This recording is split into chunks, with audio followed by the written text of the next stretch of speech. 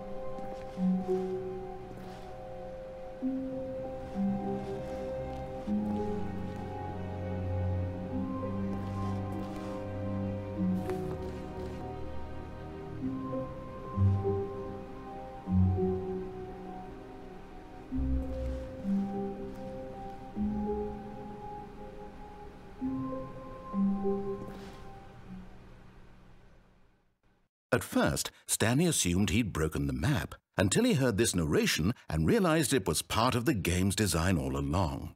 He then praised the game for its insightful and witty commentary into the nature of video game structure and its examination of structural narrative tropes. So, now that you're here, what do you think? Isn't this a fun and unique place to be? Why don't we take a minute just to drink it all in? Okay, I'm over it now. What do you think? Are you sick of this gag yet?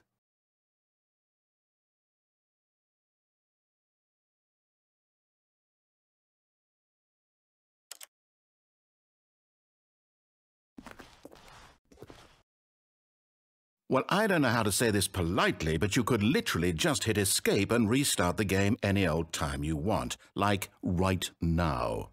You could have done it just then. Now would also be an appropriate time to quit. Any of these points and so many, many more, all of them are appropriate.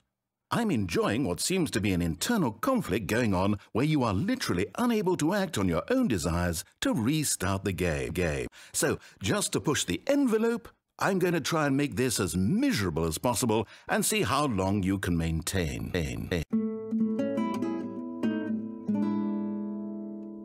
There once was a man named Stanley, who people considered so manly. But the truth must be told, he was not very old and was quite particularly gangly. What Stanley liked most was buttons. He pushed them like some kind of glutton. He did it all day in a meaningful way, but his brain had long ceased to function. Which is why he is in this parable and lives an existence quite terrible. And if you are not strong and keep playing along, you too will become quite unbearable. Yes. You too will become quite unbearable.